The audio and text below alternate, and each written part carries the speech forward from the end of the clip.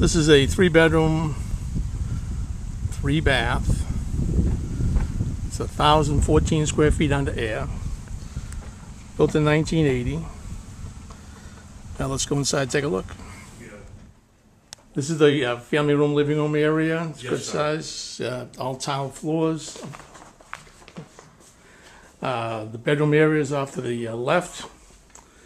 Bathroom number 1 right here is a full-size bathroom, nicely finished, tile floors, single vanity, and tile walls with a shower and tub enclosure.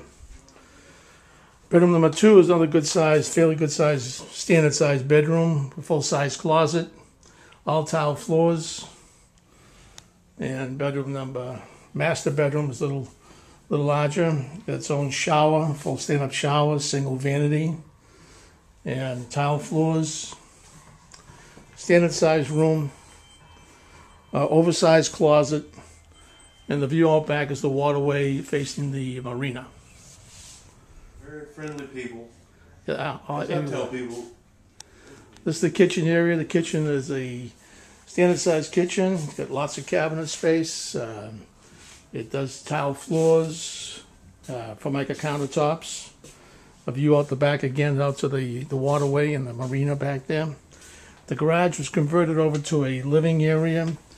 Right now it's mostly storage, but it's got all tile floors. Side door for side entrance.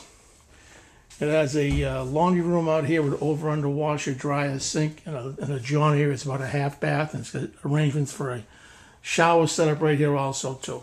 Any questions? This is Dennis McDonald with Sun Realty.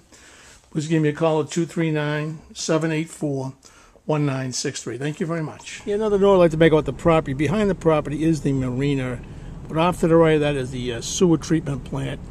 You can see the top of the building, that dome over there. That's the sewer treatment plant. It's relatively close.